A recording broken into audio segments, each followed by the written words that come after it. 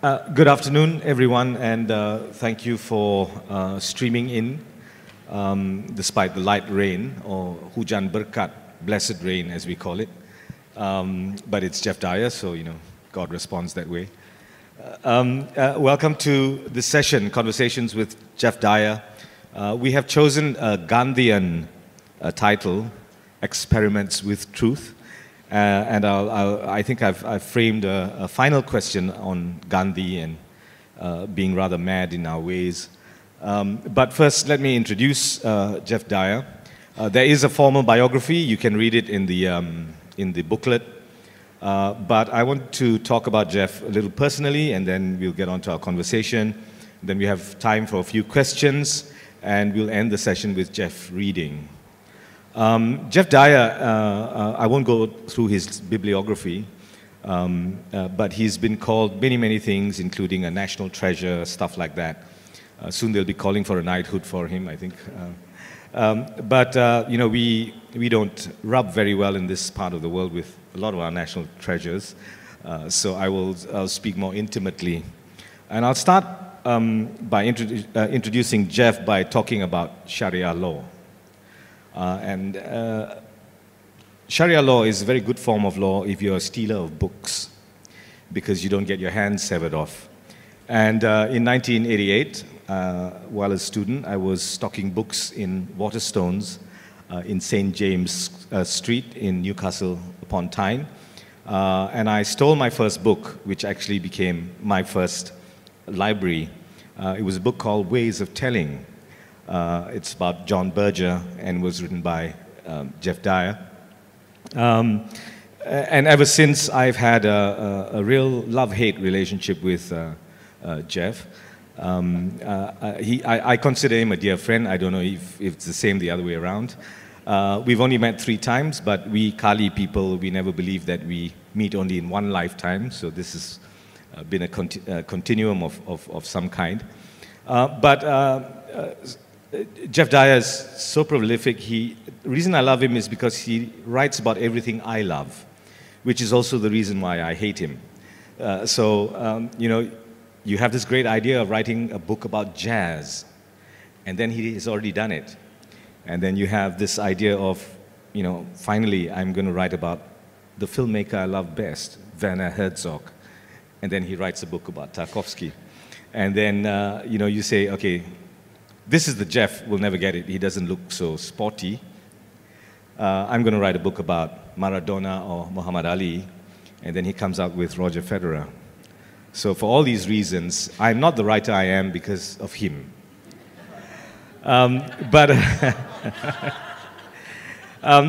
We can start off, Geoff, rather affectionately. I've been going through a whole host of interviews with you. And I really came across something that was very moving, where you talk about writing a note to yourself. I do that all the time, too, to try and be the writer that I want to be that you won't let me be. But my note to myself is, get on with it, idiot.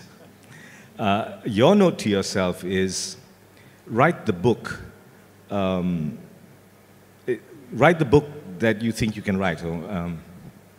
Let me just quickly say that, yes, we have only met a few times, but we've seen an awful lot of each other in the last few days, and it's been great. But then everything about being at this festival has been wonderful. It's a sign of a great festival, I think, when all memory of your previous life fades away. So it's like I've just been here all my life. So everyone has been so nice, of course. And I'd really like to say a special thanks to the volunteers who've been so unfailingly charming and nice. So the particular note I always write to myself is, remember, write the book only you can write. And I can elaborate on that a little bit, if you like, because it seems to me sometimes, particularly with non-fiction, that, okay, people have an area of expertise, and that area of expertise could be anything. But apart from that, I mean, a given work of non-fiction could almost be written by anyone. All that's changing is the area of expertise. This is very, very broadly speaking, and it's because you go to non-fiction typically for the subject matter, the content. I mean, I always use this as an example. If you read Stalingrad by Anthony Beevor, that's because you want to learn about Stalingrad. And of course, he gives you the Stalingrad experience, all of that. That's kind of fine. And he knows a great deal about Stalingrad. And then having done Stalingrad, of course, he moves on to, you know, something else. My only fear about Anthony Beevor is he's going to run out of war soon. Anyway, so that's a sort of general point. Now, I have not ever, as it were, colonized an area of expertise. I mean, on the contrary, what I've done typically is I've written about a subject that I happen to be interested in, and then have moved on to something completely different, which I'm not at all expert in, but I've always kind of nervously confident that maybe I can say something, I can discover something about this new area that maybe experts in the field haven't noticed. And I always fluctuate between this feeling of, oh my God, I can't possibly write about this, and then feeling that I want to, because I want to discover about this, I want to learn about this area. And one thing that I think many of you will agree about this, writing a book about a subject is a sure way of learning about that subject. And so it's just a way of really encouraging myself to be really to be at one with, as it were, the contingencies of my own experience and also the vagaries of my own nature, and to be really loyal to that. I think in a way, there's a kind of, you can make a kind of comparison with tennis, let's say. And this isn't just me trying to hustle my Roger Federer book, because of course that book is not about Roger Federer at all. But, you know, if anyone has got any weakness in their tennis game, it will be immediately noticed, exploited, and pounced upon. You can't have a weakness at tennis. Whereas it seems to me in writing that actually you don't need to have that all-round game. You can just really, you can just really be at one with, in some ways, your deficiencies, your idiosyncrasies. So that's what that note to self is about. Because that happens a lot. You start out wanting to write about something and end up writing about something else.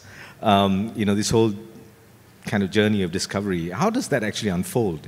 Yeah, it's typical. I mean, I've always written about what I've been most passionate about at a given time. So we really go right back to 1989 when, no, we're going to go further back actually. We're going to go back to 1986 when that unbelievably boring book of mine that for some reason you stole came out, Ways of Telling by John Berger. It's a very, very boring book. But John Berger was so important to me because of course he wrote about such a wide range of things. And if you think about his book about Picasso, it dissolved this familiar distinction that you get. Quite often in the introduction to a book, the writer will say, this is a book for the general reader. Or it might be an academic book for fellow experts. And Berger's book, The Success and Failure of Picasso, completely dissolved that, because on the one hand, it was incredibly enjoyable to read as a novel in some ways. And on the other hand, it's got insights of such originality that even an expert on Picasso's work would find it stimulating. So he completely did away with that distinction between the general reader and the expert. That was very, very important to me. Anyway, so then we go to 1989, and I'm so obsessed with jazz. It's really just, and I would get this thing, I'd be lying in the bath thinking, I'm going to write a great book about jazz, and then the bath, as you know, is a great kind of incubator of these fantasies. And then by the time I dried myself with the towel, I'd think, what on earth was that delusion? Anyway, and then I did go to America to write a book about jazz. And it took the form it did because I really wanted to find out about what it was about this music, you know, these musicians that was so fascinating. And the crucial enabler of that for me was my absolute ignorance of music. So I wanted to learn more about these people, but because I can't read music or understand it, then that whole realm of access was denied me. So I had to fall back on something else.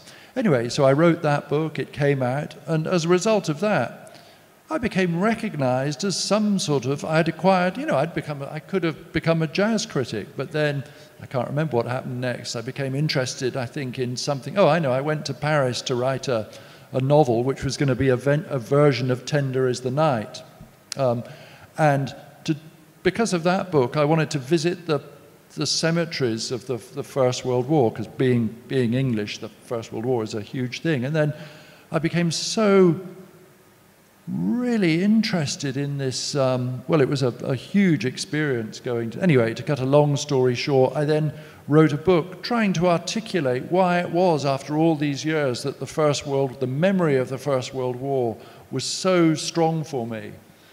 And as a result of answering that question for my own benefit, really, I think maybe I articulated something about the enduring memory of the First World War, not just for an English boy of my generation, but for many other people.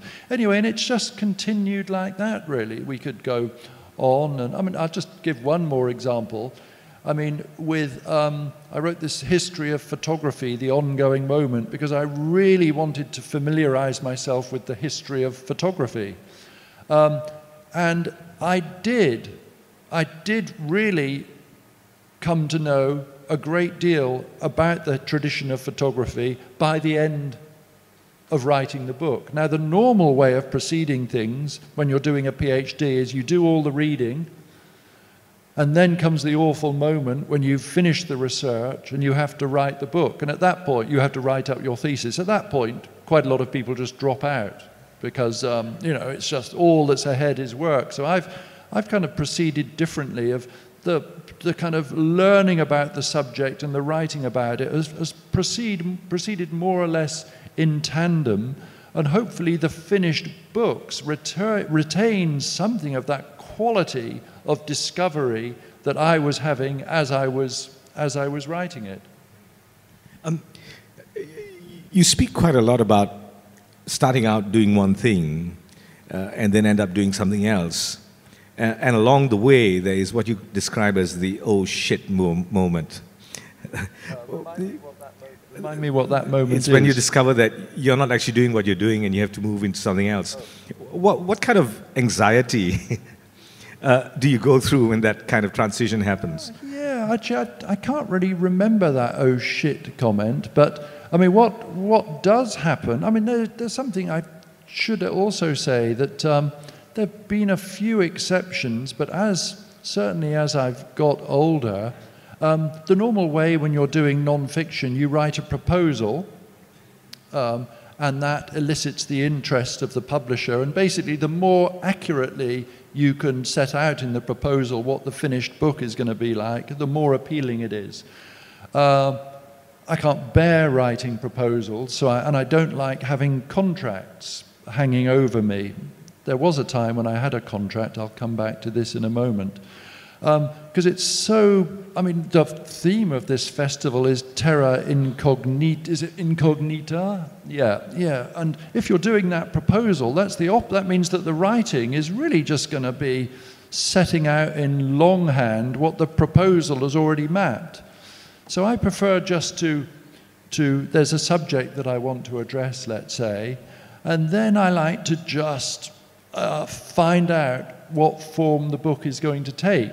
And this is important because I've written about many different subjects, but that would count for nothing if I just went from subject to subject with an identical cookie cutter. Whereas I think what's happened and what's kept me sort of interested is after a certain point, this is actually the opposite of an oh shit moment, it's a oh great moment.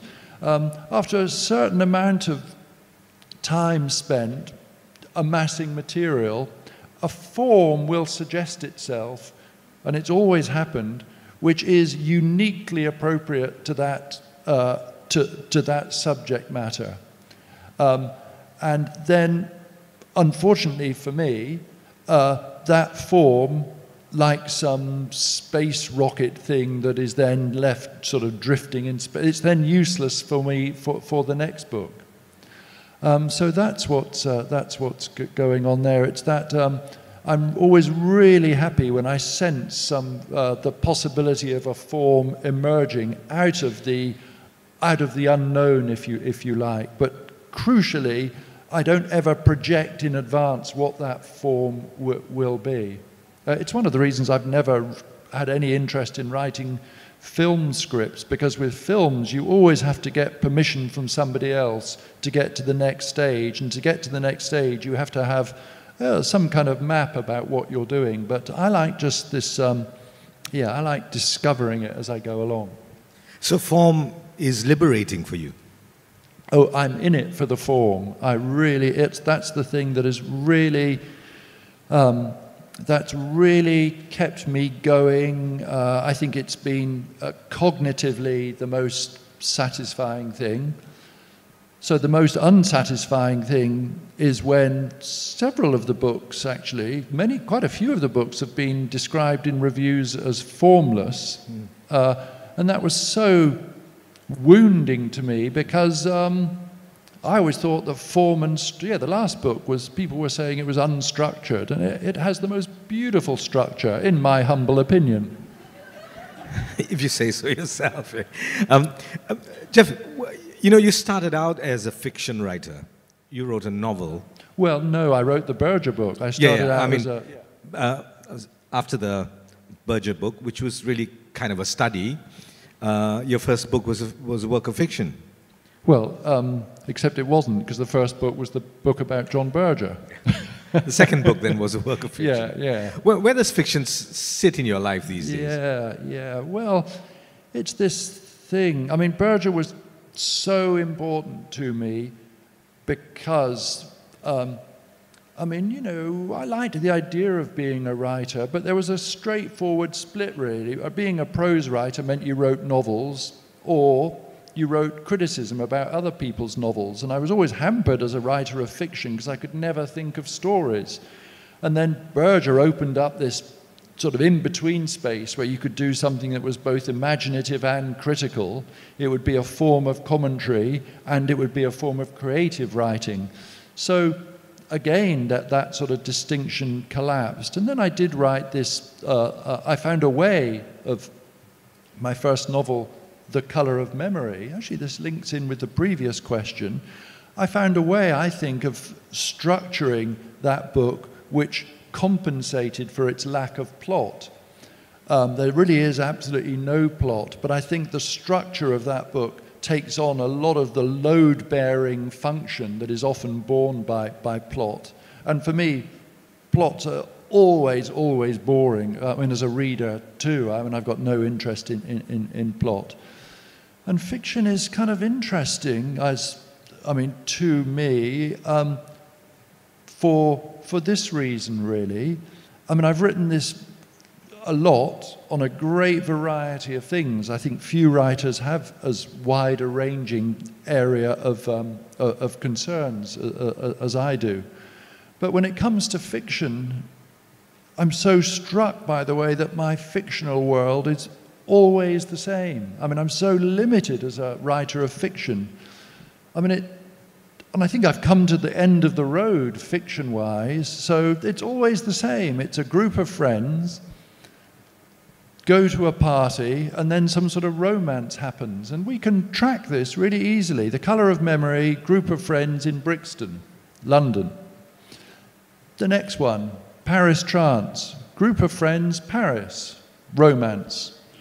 So we've got to Paris, and, you know, then the last sort of novel I wrote, Geoff in Venice, Death in Varanasi. Well, the locations have become progressively more exotic, let's say. So there we are, Venice and Varanasi. And also, significantly, we've come to the end of the alphabet. So, you know, it's really, really striking to me. It's part of the wonder of fiction is that how implacably it brings you up against your limitations, really. And yeah, so that's what it means to me. I think fiction has really enabled me to, has really brought me up against my limitations as a writer. And also it really brings out to you your particular proclivities, preferences, and, you know, yeah, it's a real, in that creation of a fictional world, it's also you're also holding up a mirror to your own deepest concerns, very obviously. So is that a mountain that you can't seem to reach the peak of? There's lots of things going on here, and I think one of them, it's this subject of noticing, really. So if I think of a writer that I really love, I mean, Tessa Hadley, English writer, I mean, I'm just aghast at her ability to notice stuff. Or if you think of another, I mean, incredible noticer, John Updike, let's say, just the way that he would notice stuff. And I'm aware that just that thing of observing things in the world is really quite tiring. And I remember when I used to write travel articles, and I would, you know, get off the plane and I'd be in a place in a state of heightened attentiveness, and I always found that so exhausting. I think I just don't notice enough things. Zadie Smith writes somewhere that she says that one of her great passions is people's faces. She just loves looking at people's faces. And I'm not making excuses for myself, but as I've got older, I seem to have developed this really quite terrible face blindness. So, so that I would make that excuse for not being a fiction writer, because quite often I'm not seeing faces; I'm just seeing blobs. But you're a great noticer. You notice lots of things. It's why you don't wear a watch.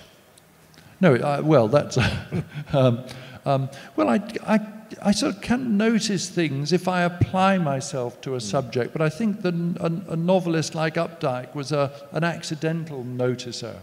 Yeah. Can you say a little bit about your relationship with John Berger? You actually wrote the introduction to his selected essays. Yeah. Well, I think I mean, the crucial thing, I think, was that thing of his relentless formal innovation, his development of this area of the uncategorizable book, which has been very, very important to me. And then I think, I mean, and then I thought I wanted to be a political writer, like Berger, like so many of the writers I'd loved, like Raymond Williams, and the freedom to not be an expert in a subject, all of this. And then there was this, well, I suppose we should also say something about my personal relationship with him. There's a very long history, well documented. The young writer goes to meet the writer or artist they most admire. You know, we can all think of examples. And then, to put it in a rather crudely, the writer they've admired so much turns out to be a dickhead, you know, and it's just that thing of disillusionment is, you know, I mean, God, so many people have written about it, you know. And then, so I meet John Berger, the writer I love more than any other writer, and then he turns out to be the most wonderful human being that I'd ever met. And my friends, this was when I was about in my mid-20s, you know, at that great period in anyone's life between about 20 and 30 when you're so responsive to things. And then my friends, as life went on and I got older, they kept waiting for me to have this patricidal moment when I would turn on Berger, you know. And it never happened. You know, my sense of just his greatness as a writer and his wonderfulness as a person just deepened over time. But I think I was so profoundly indebted to Berger that in a way, although I found his formal innovation so liberating and enabling, I think stylistically he became, it meant that I took, I mean, he's so serious, Berger. I think it delayed my arriving at my own voice in a little in some way. I think it took quite a bit of time to grow out of Berger's influence like that. And I've only realized that now because I feel that stylistically now I'm in such an entirely different register to Berger, because at the risk of blowing my own trumpet, you know, I mean, Berger really isn't funny, and of course I'm just hilarious as a writer, and I'm getting funnier with every year as a writer, I really, really believe. But how important is tutelage? Yeah. Well, it doesn't, the tutelage is reading.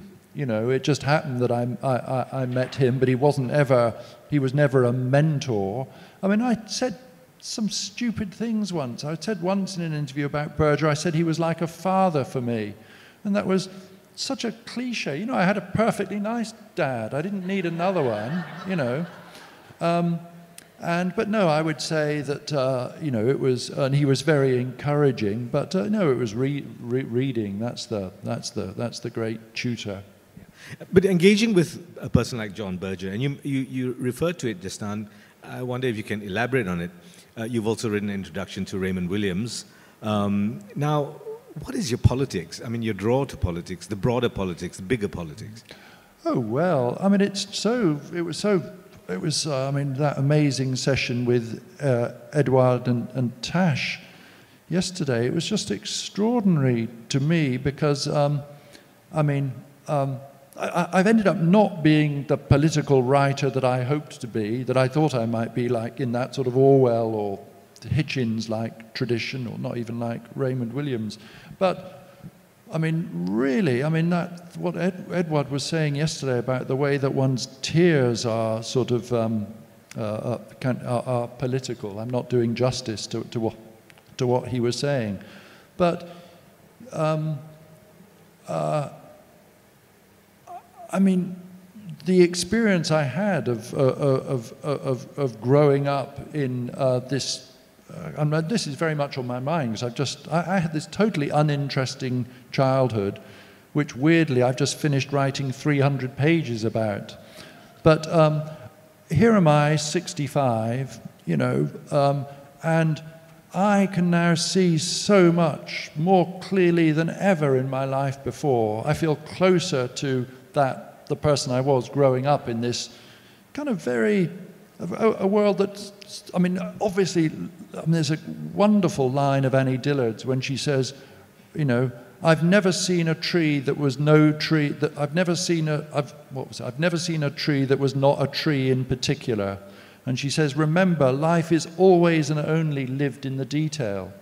So the experience of my experience of growing up in this working class family in England is entirely different to Edward's, entirely different, but exactly the same in a way, except mine, there was absolutely no violence, it was a thing, but that sort of journey, I feel, is that thing is so, that working class life where we had no contact at all with middle class people has formed me so, has determined me so utterly, and I'm more conscious of that than ever. And weirdly, I mean, all that happened, you know, mine was an English thing, you know, there was this, all I did, I just, you know, God, it's such a big thing, you know, at the age of 11, you take this exam which would determine whether you went to a secondary modern school, which meant you were fodder for factories, or you would go to a grammar school, and from a grammar school to university. So I just rode this educational escalator. I just kept passing exams, ended up at Oxford. And I really only realized that there was more to this than passing exams retrospectively when I read, well, Raymond Williams, really, I think. Anyway. Can you explain or tell us a little bit about your sense of geography? You move around a great deal. Your books are set in so many different places. How is that geographical expanse from a rather, if I can use the word, provincial childhood? Yeah, it was, well, I mean, to quote Annie Dillard again, you know, she says about Earth, you know, we're only here for a short time, so we might as well try to get to know the place a bit. So there is just this, you know, the fact that it's, you know, there are lots of places to see. And I felt after my first novel, really, I wasn't really interested in England anymore until I went to live in different places, and I just found that there was, I mean, what I think I was always particularly drawn to, we go back to that when I was living in France and went to these First World War cemeteries. And there's one place in particular. So if you're British, I mean, the Battle of the Somme in 1916, the first day of the battle of the 1st of July in 1916. It's this catastrophic day. Anyway, so you go to these cemeteries, and then you come to this particular memorial. And there it is, just written in this, it's designed by Sir Edwin Lutyens, and there it is written in these huge words, the missing of the Somme. And there's such, I mean, it was a very, very powerful moment for me going there. And I think from that, I realized that what I'm always interested in is these places where history and geography come together, where the spatial and the temporal come together. And I can think of all sorts of other moments, really, in my life where that same convergence of those two things, geography and history, where the chronological is manifested in the geographical.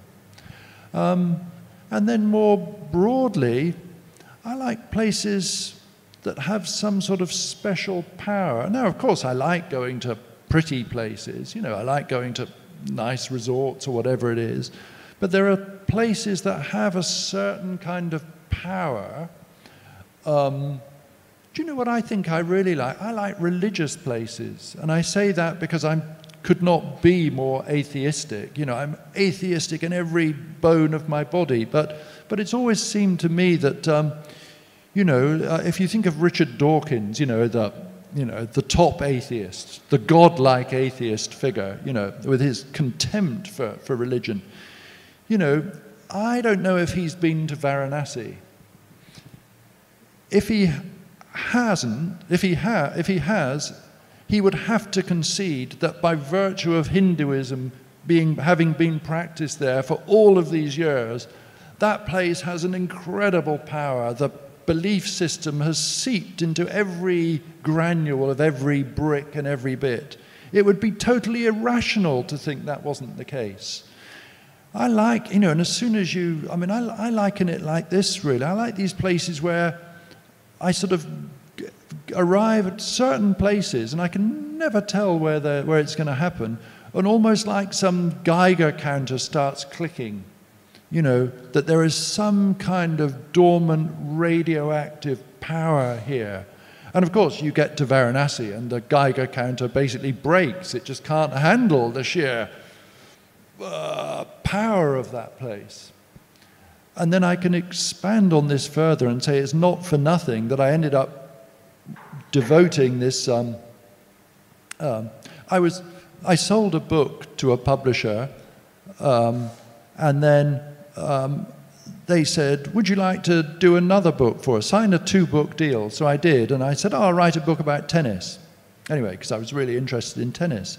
Then it came to it, and I didn't feel like writing it, and I just really dreaded writing it. And then I ended up, just for my own amusement, summarizing a film. I summarized Andrei Tarkovsky's film, Stalker.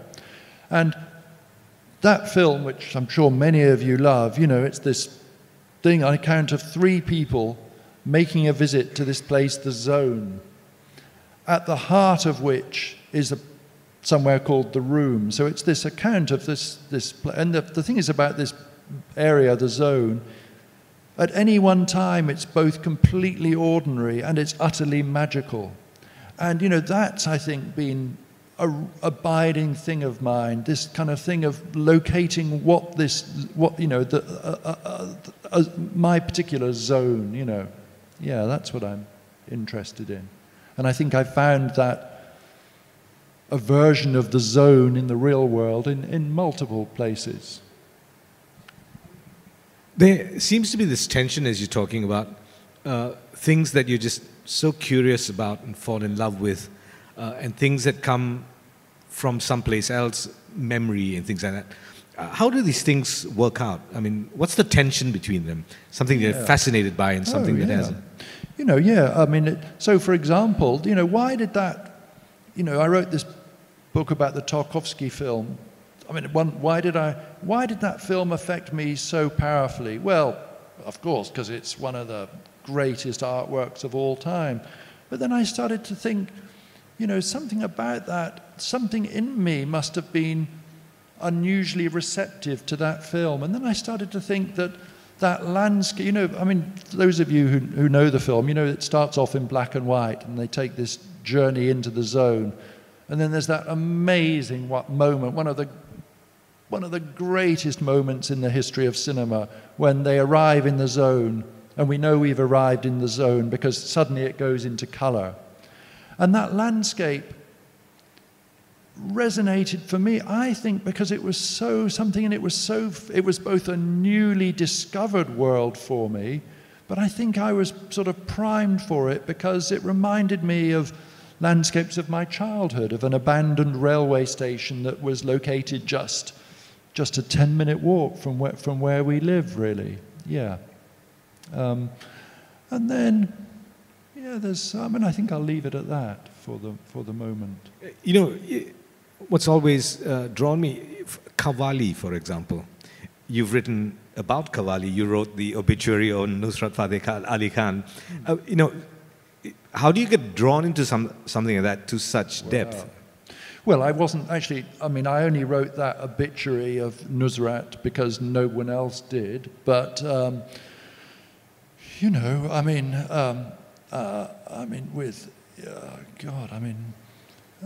there's some kind of, I don't know, there's just, I mean, with music, it's just, I've just sort of ended up there, really, with, it was, yeah, I think what I could do is enlarge it slightly Indian classical music has been so important for me, and it was, this says something about just my development. So I listened for the first time to that great Indian violinist Subramaniam when I was in Paris, when I was about 30, let's say, living in Paris. And back then I wasn't this lovely marshmallow of a person that I've since become. I was a quite aggressive English yobbo still, you know. Anyway, but I loved this music. Anyway, I met this Swiss violinist he was playing in a straight Western orchestra.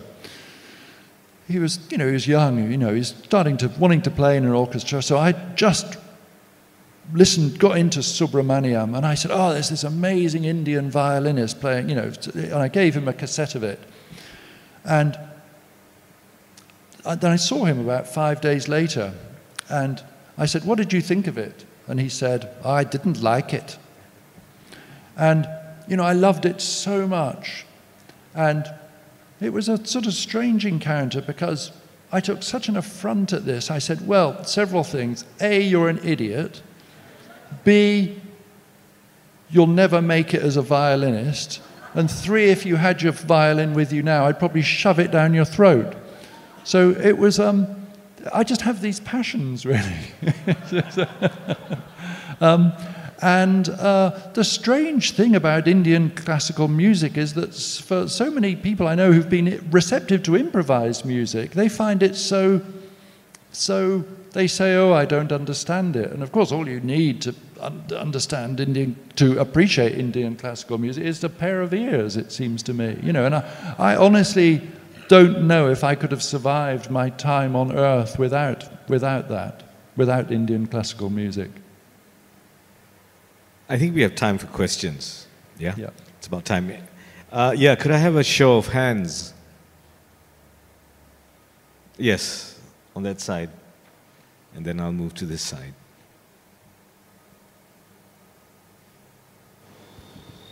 Hello, just two questions. Number one, do you identify yourself as an essayist? Because, I mean, the form itself is lacks any definition and structure. And number two is, do you think you have written your best work? Your best book, actually, yeah. Ooh, what a vicious question that last one was.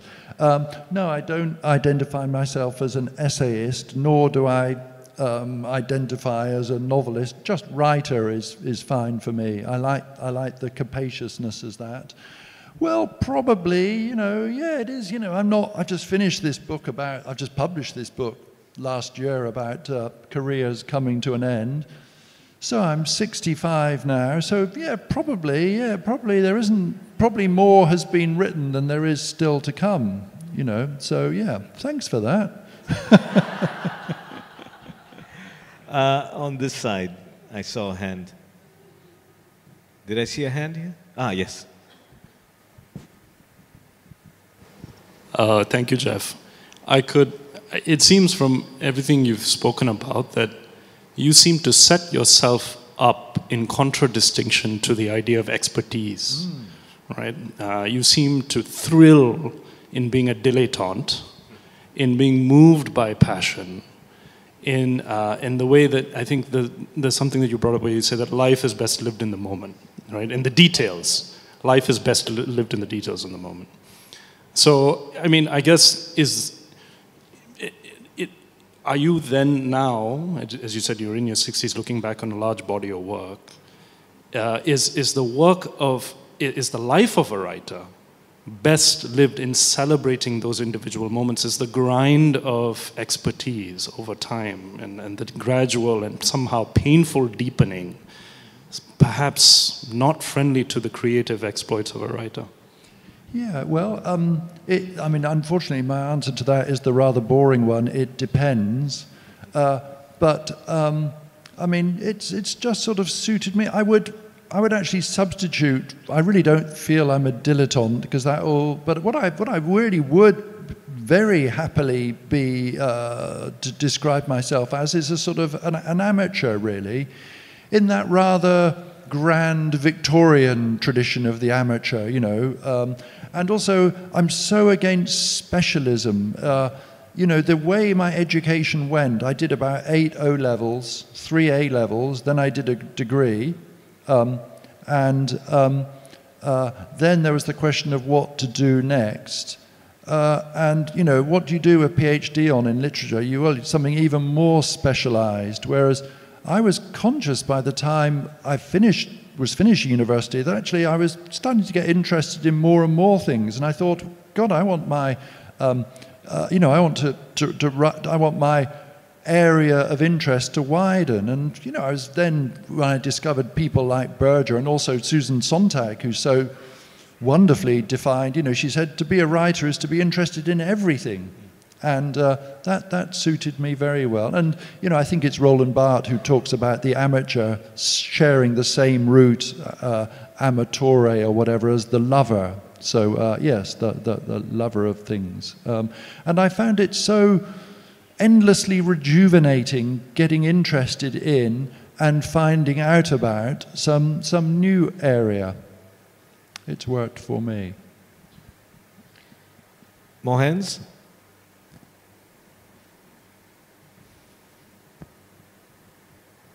No? Okay.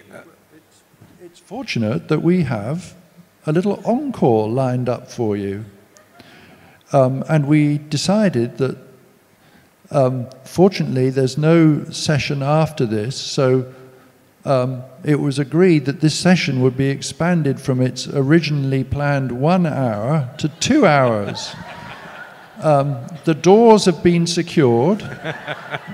There's no, in the words of Jim Morrison, no one here gets out alive.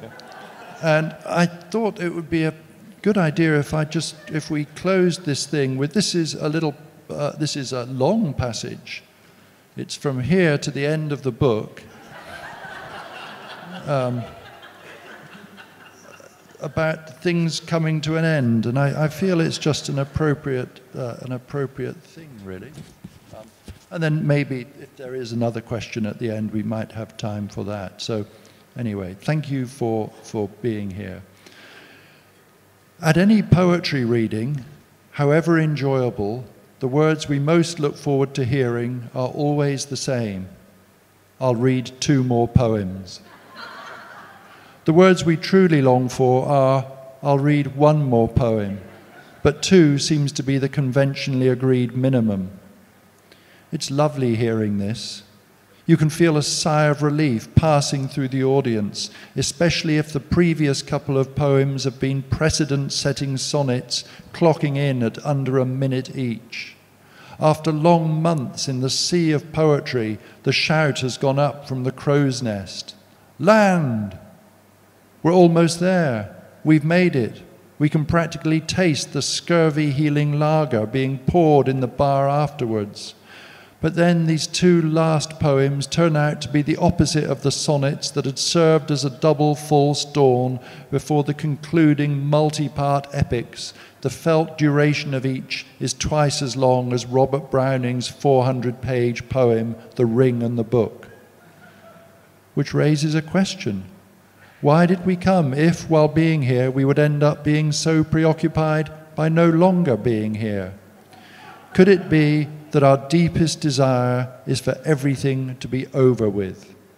We want encores, value for money, bang for our buck. But however vigorously we've been clapping and clamouring for more, there is invariably a sense of relief when it becomes clear that the band, despite our collective imploring, are not coming back, that the house lights have flicked on, bringing the last residue of applause to an immediate, slightly impolite halt, and that we can apply ourselves single-mindedly to getting a good place in the stampede for the exits. Beneath it all, writes Philip Larkin, desire of oblivion runs. So, thank you.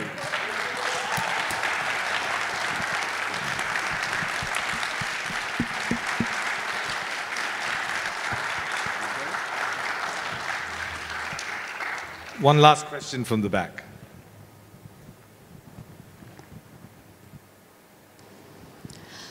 I was a bit reluctant to ask this question earlier, Geoff, because it's a bit personal, but since we are locked in with you, I thought I might as well take the opportunity.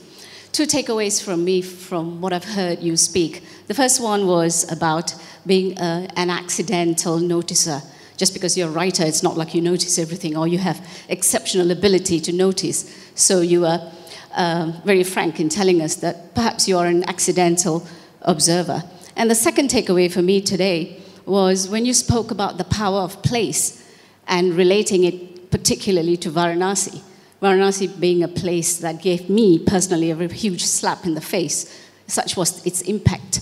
So my question to you is, bringing these 2 elements together, was there something that you noticed about Varanasi to associate it in this day, on this day, to that power of place? Thank you.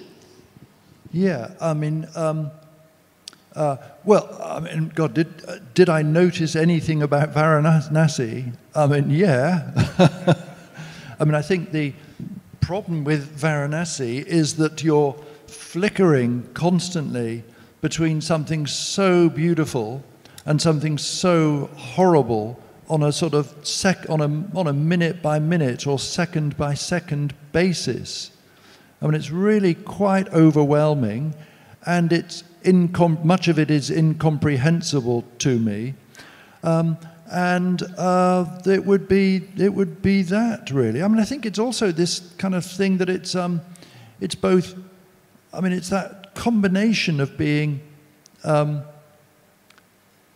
intensely a place that's intensely spiritual, of course, and also incredibly physical, so that, you know, it was, that's the place I first, when I had this great fear that the first dead body I would ever see would be my parents, you know. And then, you know, I saw a lot of dead bodies in Varanasi, which I'd never seen before. In the, you know, in the everywhere else that I'd been, you know, it's you know, yeah, you don't see death at all. So there was all of that all of that going on. It was a kind of delirium for me, really. And then I guess the other thing that I should say in relation to that is, I was in the middle of writing a little book about Venice, a version of Thomas Mann's Death in Venice, set during the Venice Biennale. And I was in the middle of that and was doing it quite happily. And then the moment I got to Varanasi, I realized that it had to be, the book about Venice should be twinned with Varanasi, because the two places are so similar. And there's actually a long tradition of people noticing that. You know, Allen Ginsberg famously was wandering stoned along the Ghats and was under the impression he was walking along the Grand Canal in Venice. So that's a mistake that it's very easy to make. So that was what was going on for me, if I've understood your question correctly. And the other thing about Varanasi, this kind of thing of you know, not noticing things. I mean, you'd have to be severely visually impaired not to be noticing a ton of stuff in Varanasi. And also, I mean, noticing stuff not just with your eyes, but the cognitive demands of trying to process what you're seeing, if you haven't been brought up in that belief system. We have about 5 minutes. Any other questions? Or can I use moderator's privilege to ask about this latest book, The Last Days of Roger Federer, which is really not about tennis, and Roger Federer gets a few mentions, and that's about it. But it's about the last days. It's about the last lap of the marathon. What's that like? Do you mean for me on that last lap? Oh, you're picking up from that question earlier. Well, it's about careers coming to an end, really, and you know this thing of late style has been very well documented, and it's I mean, you know, yeah, it's almost a cliche, this thing of late style now, but and it tends to come back to Adorno's essay, Late Style in Beethoven. But I was interested in the way that in Beethoven's case, of course, the last works are the late works. i.e., they're the works that he makes at the end of his life, and they're the culmination of everything that he's done before. And similarly with the other main person in the book, Turner, his late paintings.